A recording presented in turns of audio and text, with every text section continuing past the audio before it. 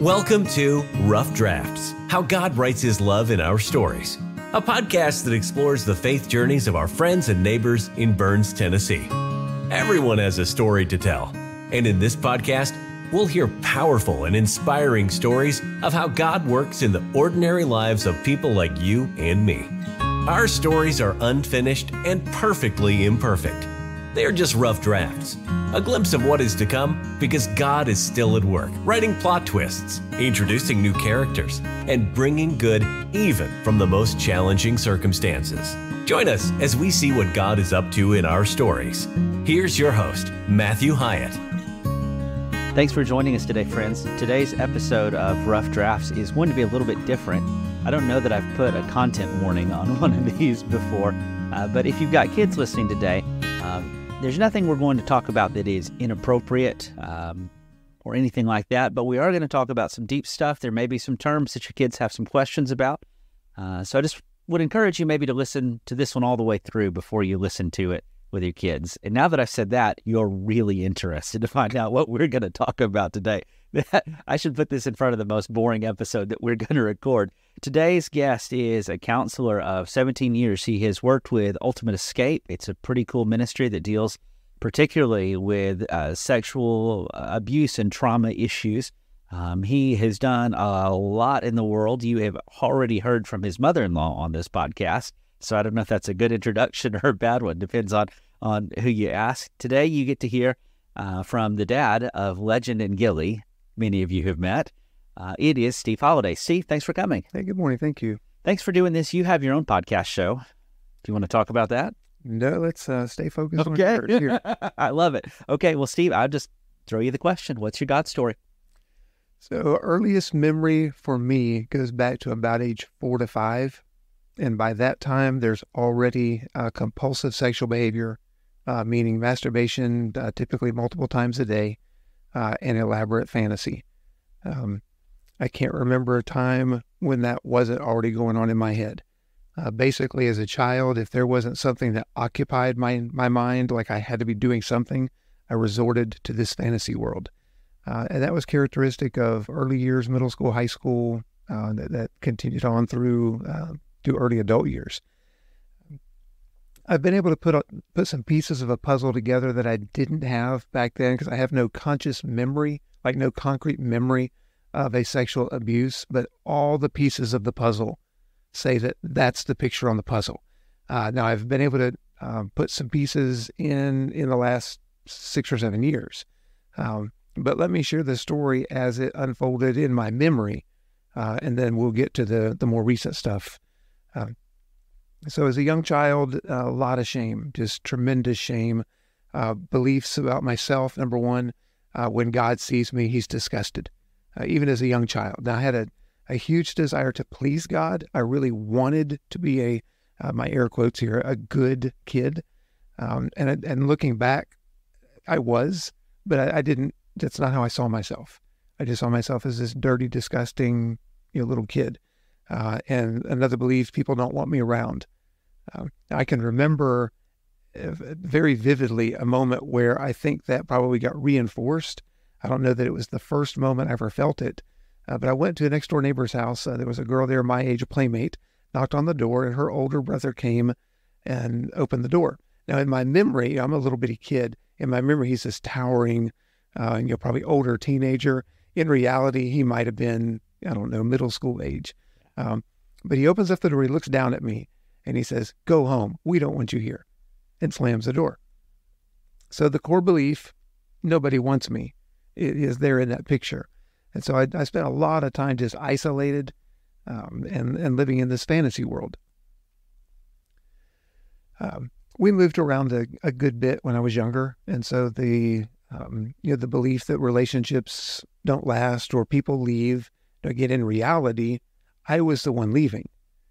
But in the mind of the child, nobody's really going to be there for me. And you combine that with the nobody wants me, and it's pretty clear why a little kid would be so isolated. Yeah. Again, desperately wanting friends. And again, I look back through an adult lens and I recognize I did have some friends in the neighborhoods when we lived in. But as a little kid, I never felt like those friends liked me or wanted me. And so the fantasy in my head was always to counterbalance that. As a counselor at this point, with the training that I've had, I recognize a fantasy is typically the mind's attempt to correct a trauma. It's like we live through something, and in our reality, it's very painful. And so we create this fantasy world, and it can be a consistent fantasy, or it can be like a daydream that happens. Would you repeat that definition for me? A fantasy is often the mind's attempt to correct a trauma. And so oftentimes they're not sexual in nature. One of my early ones was being the kid with the basketball in hand on the court. I'm on the basketball team, and it's the countdown where we're a point behind, and the countdown 5, 4, 3, and I throw up the shot, and swoosh, it goes in, and whoosh, Steve, in that moment, Steve's wanted, Steve's important, Steve matters, people like him. So that's what I mean by in the fantasy, it's a very different reality than my real reality is. So a lot of my fantasies started off more in that genre. But it didn't take very long for fantasy to get paired with sexual behavior. And so the content became very romanticized or very sexualized. It wasn't basketball anymore. Right. Now, those pieces were always there on some level. But let's say if it started out that was 90%, then certainly by middle school years and beyond, that might have been 9% and 90+% on the sexual side. So, Steve grows up, we move around. Middle school and high school years were all in central North Carolina. At that point, my family put down roots, and my parents have lived in that central part of North Carolina ever since then. So from 6th grade on, we lived in the same house, and I went, same students went through the same school progress. So probably the next big piece of my story comes in high school. I was 16 years old, went to a summer Bible camp. And I'd gone to summer Bible camp probably starting in, I think, 3rd grade in West Virginia. But at this point, it's North Carolina. I go to Bible camp. I really don't know anybody. I didn't go with a church, like with a group from church. I went, I show up, it's just me. Now, I know a few adults just from youth rallies and things in the area. The first night of Bible camp, I'm in a top bunk. And I wake up at some point, hadn't been asleep long, so this might have been around midnight. A storm comes through and massive rain, and there's a hole in the roof above my bunk. And so my sleeping bag is getting more wet and drenched. One of my core beliefs, I don't want to bother anybody. I'm a bother. Again, nobody wants me around. I'm a bother. I laid there for the longest time, just paralyzed. I don't even know what to do. I couldn't go back to sleep because it was so wet. Finally, I get the courage to wake up the youth minister who's in the bunk beneath me. And I said, there's a hole in the roof. There's a leak. My sleeping bag's wet. What should I do? He says, well, you can just sleep with me tonight. Now, I'm a naive 16-year-old. I'm not looking for anything but a place to lay down that's dry and go to sleep. Obviously, what was in his mind was a completely different scenario. And so he took advantage of an opportunity, and what happened for the next probably 45 minutes should never happen to anybody. Right. But it happened to me. I woke up the next morning and pretended like nothing happened. I sat at that youth minister's table the whole week because that was my assigned seat for the week. Didn't know what in the world to do, just tried to put it out of my mind. Now, and tears start coming up in me as I'm speaking through this. That's okay. Starting at age 16, I could not go to sleep at night without my hands placed in a protective position over my groin. Behavior is a voice. Behavior often says things we don't know how to say, or it's not safe for us to say. And whether we're a child or an adult, a lot of times our behavior is a way for us to speak when we really don't know how to put it into words. Well, that behavior screams, don't touch me. And I couldn't go to sleep until I began recovery at age 33.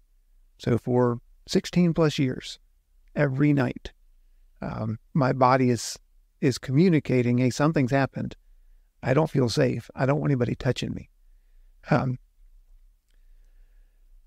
Again, I don't mention that to anybody. That just goes dormant. But in my mind, in my memory, it comes up every day. And so I'm going through, I'm living with this intrusive, painful memory, tries to come up in my mind. When it does, I just want to push it down and lock the lid on that box. And when I do, it tries to open the lid of the box and come back up every day of my life till age 33. So by this point, I say by this point, let's fast forward to college. I'm preparing to be a full-time youth minister. That's my goal. I knew from high school I wanted to go into youth ministry. So I'm in school, having a good time in school in a good way. I don't take a lot of hours any particular semester, so I end up taking 6 years to get a 4-year degree. Now I did add, I kept adding majors, minors, so I ended up with a double major, double minor. But I was in the slow route because I just didn't. You weren't in a hurry. I didn't push myself very much. And so during this time, I meet my now wife, Holly. We start dating, and within just a few months, I think we started dating. Certainly by October. We probably started dating before then, but we were definitely dating by October of 1990. By February, we were officially engaged. And by August of 91, we're married. And when we speak together, we say we're the poster children for how not to do this. There was so much unhealthy for me, so much unhealthy for her. Both of us had this enormous baggage of trauma, and neither one of us had any idea how it was affecting us or what to do with it. And I think probably both of us really didn't realize what all was there. If you had asked me at that time, hey, has anything hurtful ever happened? Oh, absolutely. If you'd asked me, do you have a deep, dark sexual secret? Well, if I'd been honest, I would have said yes, because I knew I did. But I sure didn't know what to do with it.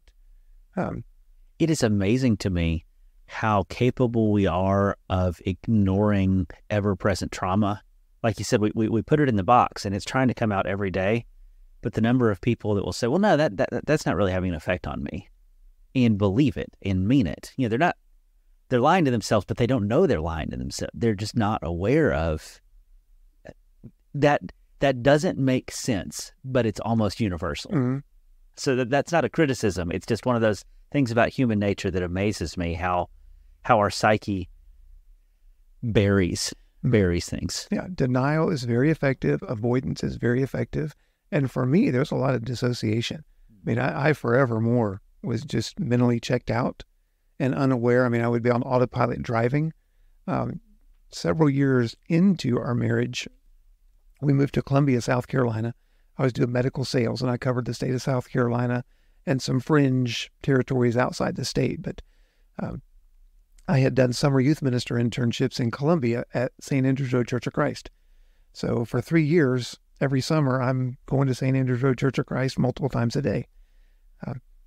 During those years of medical sales, I couldn't count the number of times I came to sitting in the parking lot at St. Andrew's Road Church of Christ and had no reason to be there. Yeah. I mean, I was out, doing medical sales in Columbia that day, and somehow or another, I end up at the church parking lot. Yeah. And I don't know how long I might have been sitting there. A minute. I could have been sitting there an hour. I have no idea. Yeah. And did I break traffic laws? I have no idea because there's no memory of it. Yeah. Now that's some pretty strong defense mechanism going on for my brain to totally check out of reality. Yeah. Now, as a counselor now, that just screams, it's a big red flag, that screams trauma. At that point in my life, I didn't know what, I just thought, man, there's something wrong with me. I wouldn't have no clue what it was. Well, it's funny because, checking out a little occasionally is not terribly abnormal. Right.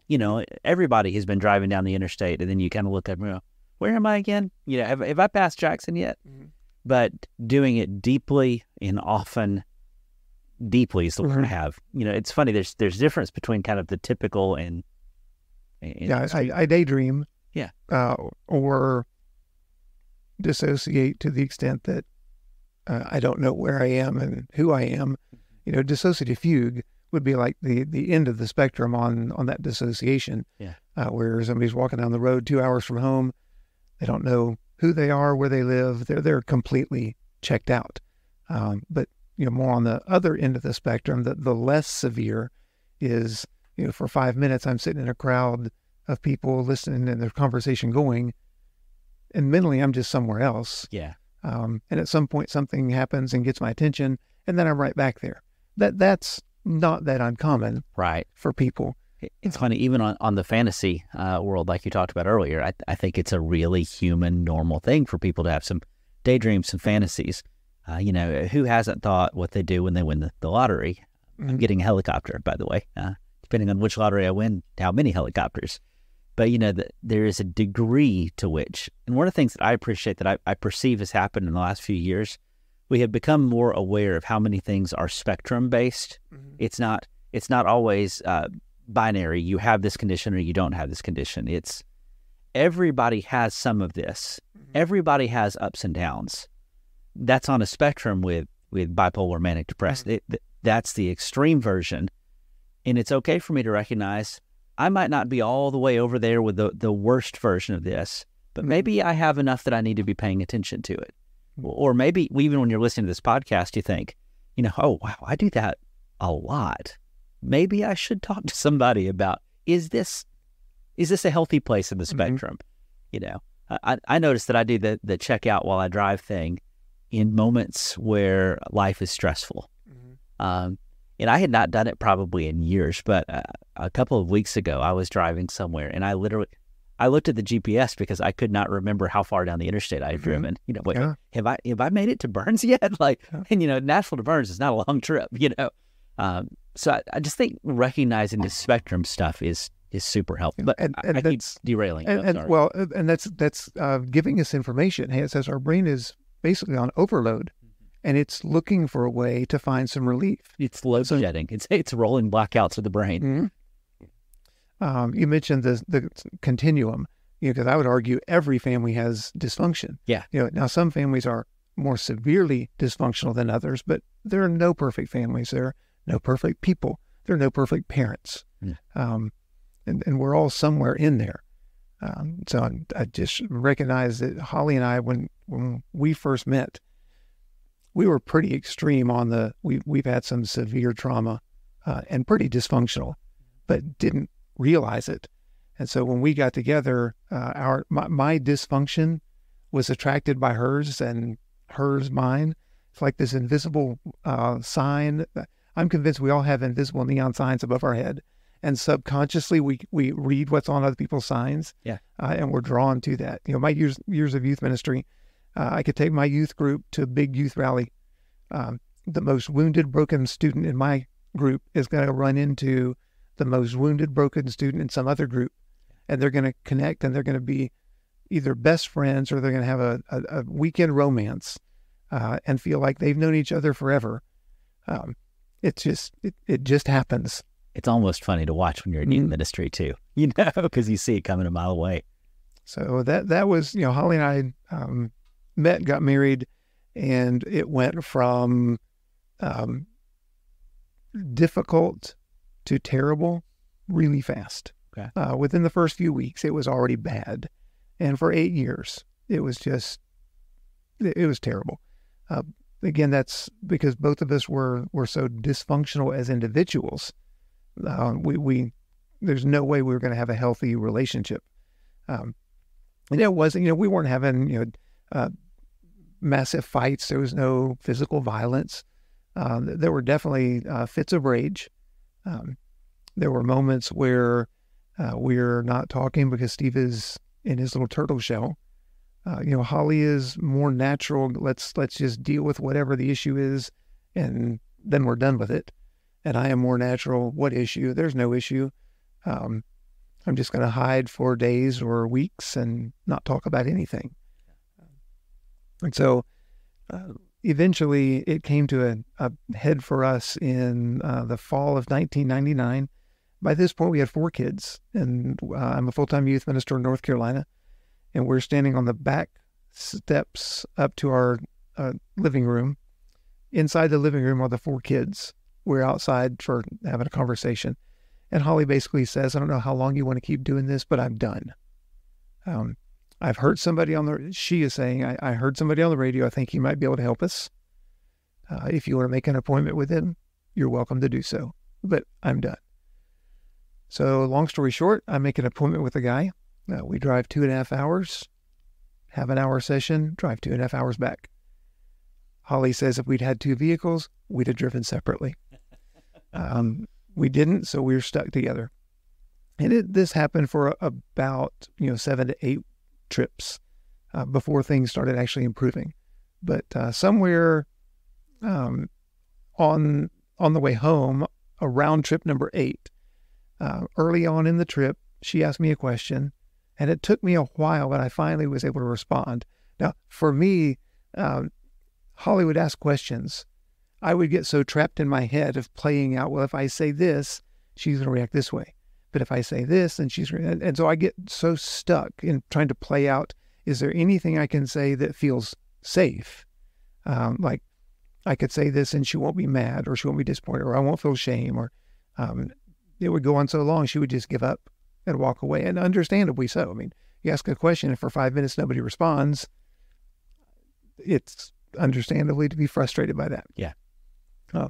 But trapped in the car, I had long enough, I came up with some response, and that began a conversation that was painful and slow. It was elaborate in just how it took place. But that got us started on being able to talk through some pretty painful things. And things started getting better. I think we continued the marriage counseling for about 6 months. Things got a lot better. Now, neither of us had dealt with our own stuff, but at least we were getting to a point where I think we were understanding each other better and working through some things from 8 years of a lot of hurt. About a year later, Holly began her journey on dealing with her years of sexual abuse in a dating relationship from age 14 to 17. About a year after that, I ran across a place in Nashville called Bethesda Workshops, which is Christ-centered treatment for sexual addiction. At that time, I had never put myself under the sexual addiction umbrella. I'd always looked at it as, man, I really struggle with lust. I knew I've got huge secrets. I, as I mentioned when we started, earliest memories, it's already there. The compulsive sexual behavior, the fantasy, it's already there. Over time, it had morphed into a lot of renting B-rated movies. When I say B-rated, not X-rated movies. They were not movies that were meant to come out on the big screen. They're low-budget excuses for sexual content. Yeah. Again, not hardcore content. What you would typically see in an R-rated movie. Yeah. But a really low-budget R-rated movie. Yeah. And so I would, typically, if Holly was going to be out of town, it started before we got married. It started in college. So if my roommate was going to be out of town, I'd go to the video store. Now, here's the insanity of it. I'd go to the video store and I'd rent 3 or 4 videos. I'd go back to the dorm. I'd fast forward through one to a scene that I wanted to see. I would have my moment of pleasure, and then I would be so consumed with guilt and shame, I would take the whole stack back in less than an hour. Yeah. Now, I always wondered, the guy behind the counter, what in the world is he thinking? Like, this guy came and rented 4 movies, and an hour later, he brings all 4 of them back? Yeah. Now, here's the insanity part. The next day, I would go back. I would rent some of those same movies. Yeah. Because I'd had enough time for the guilt to come down. Right. Now, from a logic standpoint, that's obviously insanity. But that was the world I lived in. And so that just continued on and escalated in frequency over the years. But that was basically what my life was. I lived this secret component filled with shame. And the God is so disgusted by me. God is so disappointed in me. And yet I'm trying so hard to be pleasing to God. My heart wants to do the right thing, but I don't know how not to not do the wrong thing. Yeah. Sounds very similar like Romans 7, right? It's like, I know I'm not the only person who ever experienced that. I've come to find out a lot of people live that cycle. I think the only people who don't live that cycle are the people who are so deep into denial that they don't know realize, But that was my world inside my head. And so when I ran across Bethesda workshops, then let me give, okay, because it is kind of funny. So let me give you the larger version of the story. By that point, I knew I wanted to continue my education and do counseling, like be a counselor. But I needed to do some counseling, all right, but not as the counselor. Both sides of the task. So I'd been to a couple of Christian counseling conventions and just to start to get introduced to what would this be like. So it was on my radar to go back to school. And by the spring of 2002, I'd actually registered for an online program through Liberty University. I got the videos, watched the first video, started reading the first book. Somewhere around page 4 or 5, I ran across that to be a good counselor, you have to work through your own issues so that you can be a more effective counselor. I literally closed the book, put it on the shelf in my office, and dropped the class. Now, logically, I had no understanding of why I did that. Yeah. I just did. I'm done. So within a couple of months I closed the book and dropped the class, I run across Bethesda workshops. I see that they have a therapist observer option for their workshop.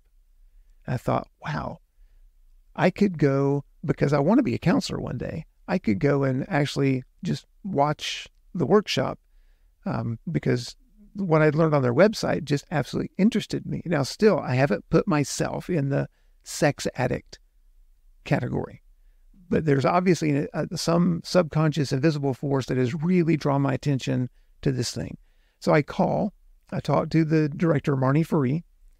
Full disclosure, Marnie is now on the Ultimate Escape board, but at that time, I'd never, didn't know her. I think I may have been to one of her presentations at a conference at some point. But I said, hey, I noticed the therapist observer option. Could I do that? And she said, well, are you a counselor? No, but I want to be one day. She said, well, and she was very gracious. I cannot imagine what was going through her mind at that time. Yeah. Well, I can't imagine what she was probably suspecting. But she says, Steve, typically therapist observer role is reserved for people who are actually therapists. But if that's something you're interested in at some point, give me a call and we can talk more about it. End of conversation. Within minutes, because I'm still on the website in my office, I run across this self-test. It's called the Sex Addiction Screening Tool, the SAST. And so I start taking it. And I think at the time, the SAST was maybe 25, 30 questions. Well, after number 7 or 8, all of mine had been yes. And it's like the light bulb finally goes on. Click. Oh, this is this thing I've lived with literally almost all of my life. By the time I finished the test, my score was on the top of the chart. I think there were 2 or 3 I said no to. Everything else was a perfect fit. Congratulations on a high score. Hey, great test to have a high score. I immediately called back and I said, I need to register for this workshop. Now, again, Marnie was really gracious. She could have said a lot of other things and she didn't. Yeah. So I register, I go. Holly thinks I'm going as a therapist observer. Yeah. Now, I have no memory of any conversation with Holly about that. So any awareness of that, of whatever would have to be, Holly would have to speak to that. I've got no memory. I've got no memory of a lot of things in my life. Pretty much everything before age 33, before April of 2002, it's questionable whether I would remember it at all. Yeah. So I go to the workshop and it's like, everything makes sense. And I'm not the only one, because that was one of my beliefs. There's nobody on the planet who thinks the kind of things I think. Yeah. Well, come to find out, I was sitting in a room full of at least 29 other ones who thought the same things that I did. Yeah. In my small group, when we finished sharing our stories, and there were a couple of things in my story that I certainly didn't want to talk about. I didn't want to talk about whatever had happened way back at age 4. Again, I've always known there's something back there. I just have no distinct memory of it. But there were behaviors that were in my world as a small child. And I didn't want to talk about that. And I sure didn't want to talk about age 16 at that Bible camp. Right. But I did.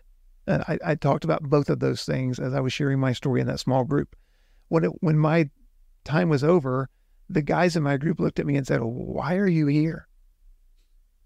I thought, I just shared my story. Why are you asking me why? It's like, your stuff is so tame compared to everybody else's story. I mean, everybody else's, multiple affairs and, for some of them illegal activity. And, my story is fantasy and compulsive masturbation and some pretty soft core oriented sexual stuff, videos and porn. So did getting asked that question trigger those core memories of I don't belong, you don't want me here, or was it? No, it was really more of a, wow, I'm not crazy, dirty and bad and disgusting as I thought that I was. That's kind of cool. Which was a very positive. I'm not the worst. Litmus test. Yeah, it's not as bad as I thought it was. Yeah. Now I'm not in any way minimizing. Okay, for those who are listening and you're hearing it, all of this through a spiritual lens. I mean, no way meaning to minimize the sinfulness of it. There's nobody on the planet more convicted of the sinfulness of it than I was. So I don't need phone calls or emails saying, that I get how sinful it was. No, but we're not saying that a little molestation is better than a lot, right? But a little is better than a lot, but neither is okay. Right. Yeah. But we're not playing those games. No. We're good. But for me in that moment to recognize I'm not as awful as I've always thought that I was a healing moment. So I come back from the workshop, disclose to Holly, this is where I've been, and these are the parts about me that you've never known. And it was very difficult for her to hear. So she didn't know about 16. She didn't. I don't think so, because I don't remember telling anybody exactly what had happened. There were two people during those 16, 17 years that I gave like a hint. Okay, one was a professor at college. When I said something about I had been sexually abused, and he acted as though I didn't say it. He didn't acknowledge that I said it. He just moved the conversation elsewhere. Okay, that sent a huge message to me. We don't talk about that. Right.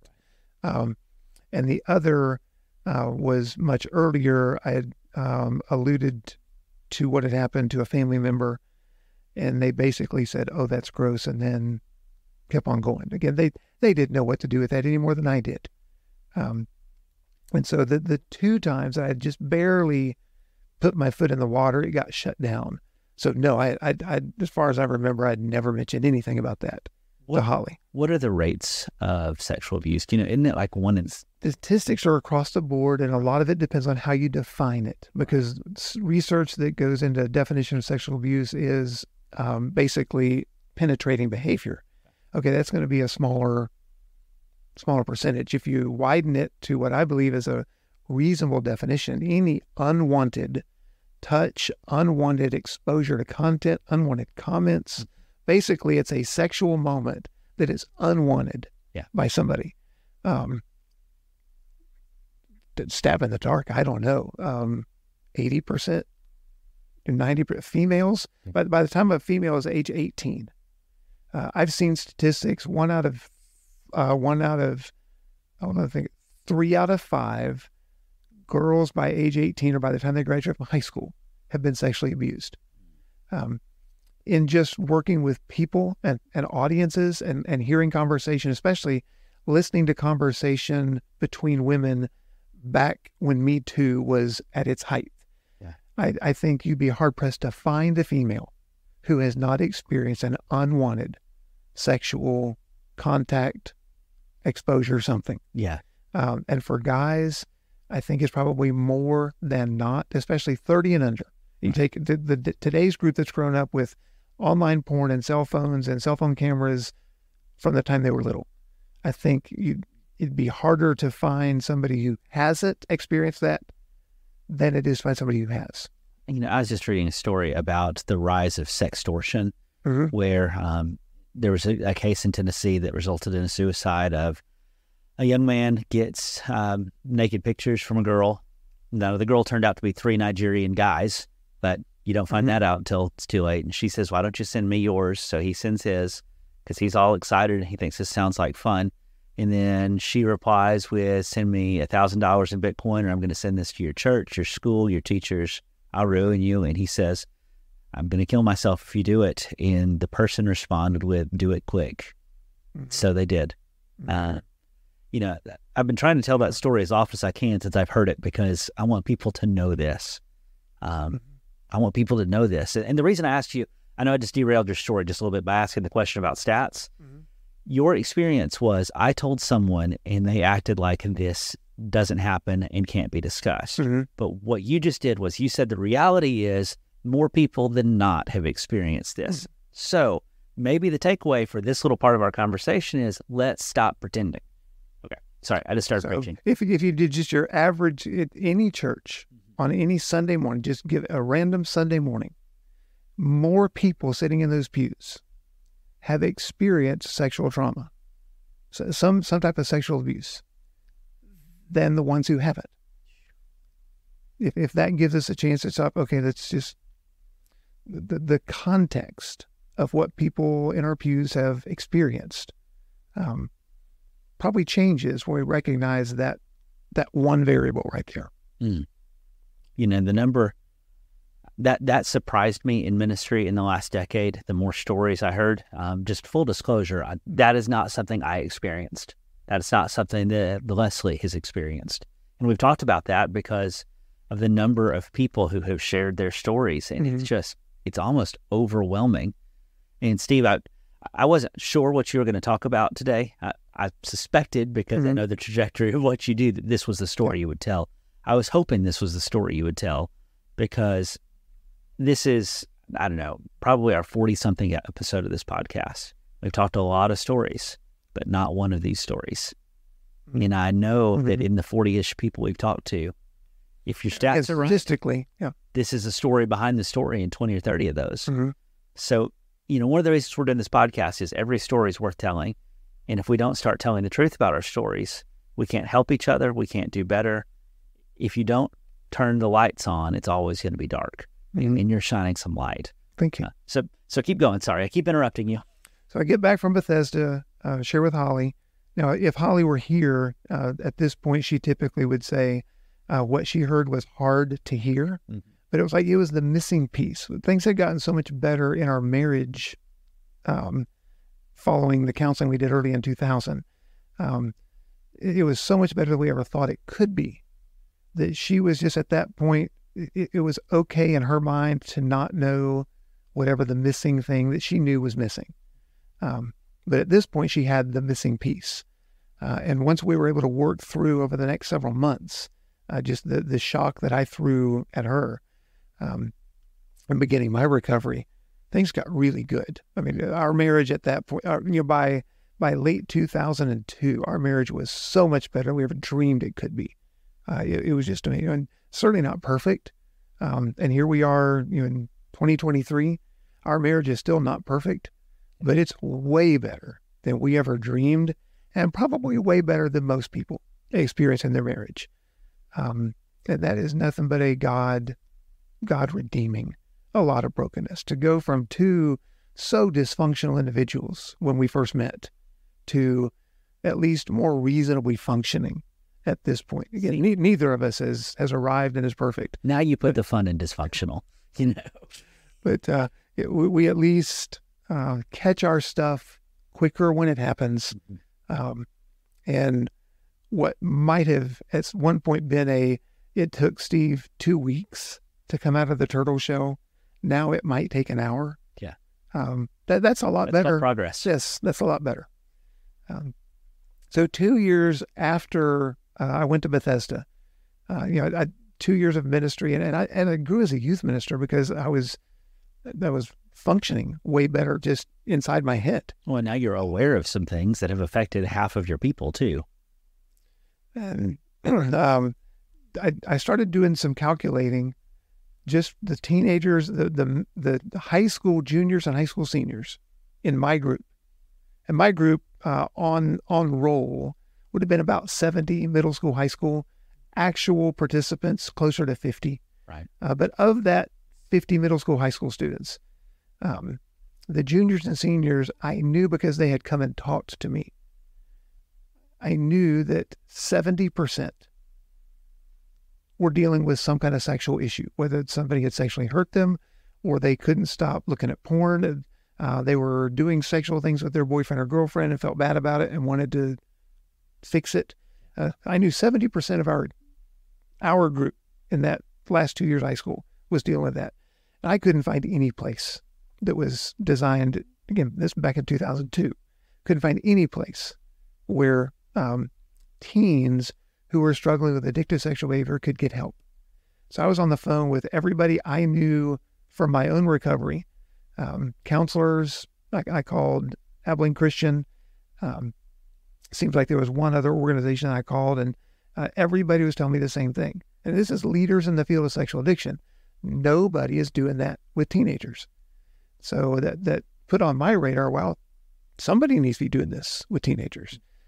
At the same time, our church was going through the Rick Warren's Purpose-Driven Life book. I think every church under the sun was in 0203 was doing the 40 Days of Purpose campaign. Yep. I saw so many churches with a big banner out, and we were too. Yeah. So my prayer during that time was, God, if there's something you've prepared me to do, like you have designed me to accomplish X, Y, or Z. If there's anything besides what I'm doing right now, help me see it. And then here was the tag on my prayer. But I really love being a youth minister, and I really love the church I'm at. It's Friendly Avenue Church of Christ in Greensboro, North Carolina. I'd been there 6 years. It was just like the perfect fit for me and my family. Yeah. You couldn't have gotten a better, one of the biggest blessings in ministry is to be at the place that is a good fit. Yeah. And that's where we were. But that was my prayer. And within a couple of weeks, the vision for what became Ultimate Escape developed. So I went to the elders and I said, this is what I believe God has prepared me to do. But to do it, I need to do some counseling training. And they said, give us some time and let us see if there's a way that can happen and you still serve as our youth minister. Yeah. I thought, man, that'd be great. Because I don't want to leave where I'm at. Yeah. But I definitely want to do whatever God has prepared me to do. Right. Well, over the next several weeks, Holly and I eventually ended up in a conversation one Friday in our front yard. And we both felt like the Holy Spirit was leading us to just take the step of faith and do it without having the answer to how's it going to happen. Yeah. Well, by the end of that conversation, we both felt very convicted. Okay, it would be disobedient to not do. I mean, that's how strong we felt this was. This wasn't just a leaning. It was this is where I have to go. And so Saturday night, I sit down and I type out my letter of resignation, and I'm boohooing. Yeah. I mean, there are tears dropping on my keyboard as I'm typing. I hand it to one of the elders at church the next day. They're sad to receive it, but extremely supportive of what I'm trying to do. Yeah. And so the church was very helpful in the planting the seed of getting me where I need to be, Regent University, giving us a good bit of support to help us just get out the door and get started. And so for the next 2 years, I worked on my degree in counseling. I started doing some extra training in the area of sexuality. And eventually, my specific training has been around sexual trauma. The largest amount of training I've done is around sexual trauma, but also around addictive sexual behavior and sexual identity. And those are the three areas that I primarily work with. At this point, here we are. I started counseling in 2006. This is 2023. So 17 years in the counseling chair. And at this point, probably 90% of the people I work with are sexual trauma survivors. Most of those female. But I come to typically when there's a guy who's struggling with porn, we run across theirs with some early exposure. And whether it was at age 6, something happened, or they were exposed to porn, early childhood, there typically is some kind of traumatic sexual event back there that puts them on that path. Most people don't get addicted to porn out of nowhere. Right. It comes from some kind of exposure. I mean, you started us with shame, loneliness, isolation, all of those things. And porn is a relief, albeit temporary.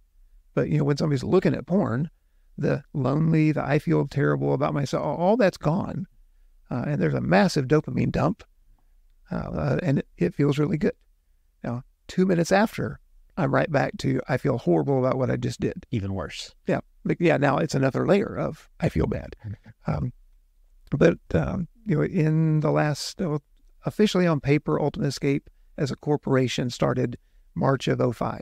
Okay. We began the ministry when we left Friendly Avenue in the fall of 2004 when I started graduate school, but officially on paper, March of 2005. And I honestly thought I might speak in a couple different states. I'll go to graduate school, move back to North Carolina. I might speak in a few states around North Carolina. That was my vision for the ministry. And God has absolutely blown the doors off of my little vision for what I thought the ministry would be. I've been very fortunate. We've spoken in about half, a little bit over half of the states in the United States of America. I think it's been 9 or 10 different countries on 4 different continents. How cool. And God has just opened doors. Yeah. And what I found is that people are people. And it doesn't matter what language, doesn't matter what country. People experience broken sexuality and struggle with sexual stuff. And just the stories are a little bit different. The faces are different. The language might be different. But at the core, it's the same thing. People are people. Yeah. We use a broken version of sexuality to try to compensate for the hurts that are inside. And let's go here for just a second. Sexuality is not a topic that our society talks about well. Not in a healthy way, right? Right. It gets talked about, but almost never. Sex is in terms of conquests. There's a lot of weird sexism that goes into our sexuality. We slut shame women, but guys are heroes. There's these double standards that exist. The girl gets pregnant, she gets the scarlet A, the guy gets ignored. And then the church, sometimes well-intended, I grew up in the era where we did a lot of the purity culture stuff, where we talked about sexual purity, which I appreciate, but the messaging we got was, if you commit a sexual sin, you're now broken, you're a flower that no one will ever want.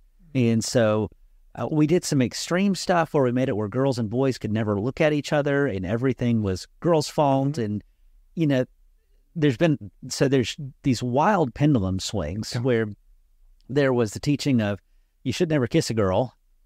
And today I could think of a version or two of that, but none of them I'm real comfortable saying out loud. And, that our kids in high school are probably more comfortable performing sex acts on each other than they are kissing each other. That's the way the pendulum has swung, and it will go another direction in another few years. And now we're in a place culturally where, we don't know what to do with, there's so much that is politicized about some of these conversations. Right. There are certain sexual issues that are so heavily stigmatized that we make them out to be unredeemable sins. And so, we have opened ourselves to the charge of homophobia because sometimes we have been, not always, but this is just a hot mess. Yes. So, I just did 2 minutes of rambling about a problem. You have been investing a lot in solutions.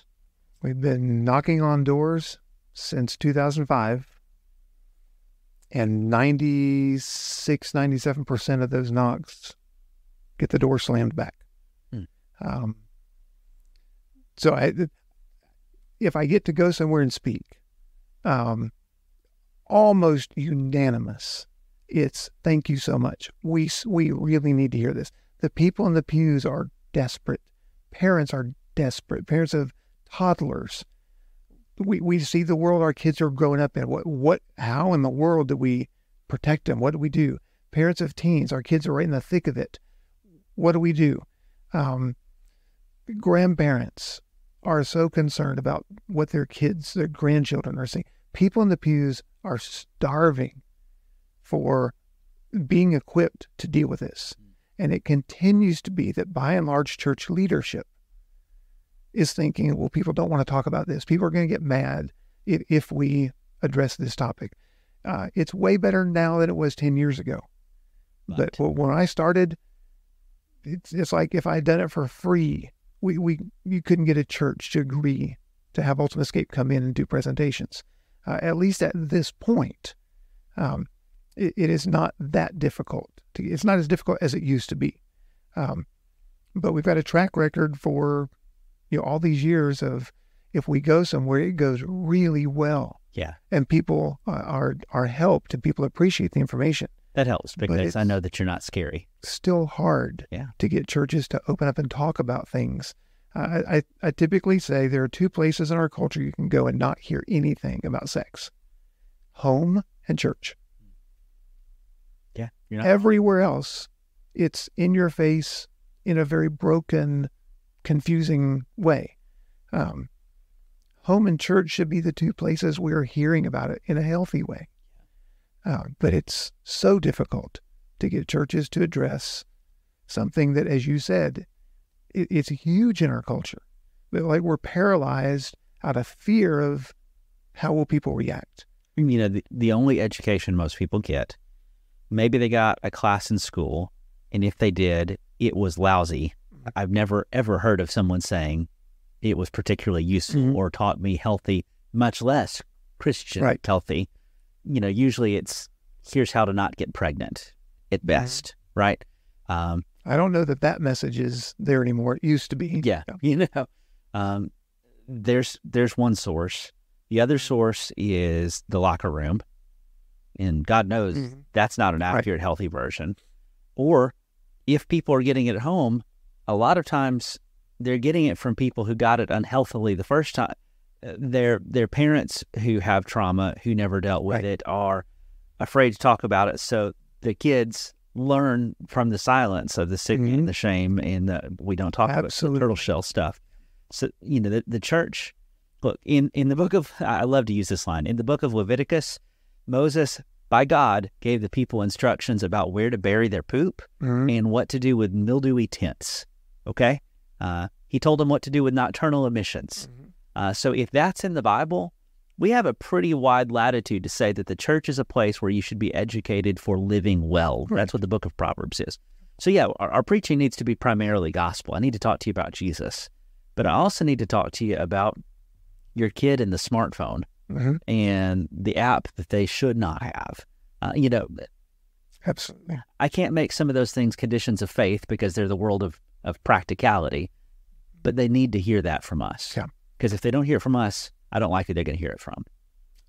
I was speaking at AIM, Adventures in Missions in Lubbock, just a couple of days ago. On the beginning of day 2, before I start speaking, there's a guy who's leading a prayer, one of the students. He looks to be about 18 years old. And in his prayer, he's thanking God for the information that has been presented over the weekend so far. And then he says, it would have been really good to have heard this before now. And he says, and people all over the world would be better off if they heard this information. And I so appreciated the mindset that he was speaking from. I continue to be impressed by when I speak to a university group or to a group like AIM, that this is just out of high school. There is an anger that surfaces among the students at the fact that their church didn't talk about this stuff. Young people, college-age people are angry that churches refuse to address in a healthy way the topic of sexuality. And they have a right to be. That is a fair thing to resent. It stinks that it seems like the only churches that have talked about it in unhealthy ways. Don't. It's wrong. You're going to go to hell if you do that. And again, in more recent years, more and more churches are starting to be able to have a conversation. What I'm speaking to is with a very broad brush. Of course. Historically, as the body of Christ, historically, we have not done a good job addressing the area of sexuality. Okay, I have one more question for you if you got time for it. Tell me about chocolate bunnies. You can learn a lot about sex from a chocolate bunny. Yeah? Have me come speak on the theology of sex. And the question of how do you learn about sex from a chocolate bunny is going to be answered. That's, I think, Steve's kind of hallmark talk that he gives. And I think you want to hear about that, because what I appreciate is, Steve, you speak with honest words. You know, you don't use all these goofy euphemisms that make things difficult, but also you can learn from a chocolate bunny. We try to make it fun because it's such a sensitive topic. Yeah. And just talking about sex triggers people's baggage. There's no way we're going to have a presentation about sexuality that people listening aren't triggered into whatever their background is. If somebody did something to them, if they made choices that they regret, whatever that is. So we try to have some lighthearted, very respectful, but still lighthearted moments in the presentation where we come up and also find that when people see something, they remember it much better. Absolutely. So next Easter, when there's a chocolate bunny, somebody's to remember, hey, learn a lot about sex from that right there. And a host of other object lessons that we do with Ultimate Escape. But our goal is to make it comfortable and memorable, but talk about the deep stuff that we need to talk about. Where can people go to find out more or to get help or to learn more about your ministry? So our best resource, I would say, is our podcast. It's called Ultimate Escape, and it's available on most of the major podcast outlets. Apple Podcasts, Google Podcast, wherever your normal podcasts are. We're available there. There's also information on our website. But I would say that the best resource is start listening to the podcasts. Fantastic.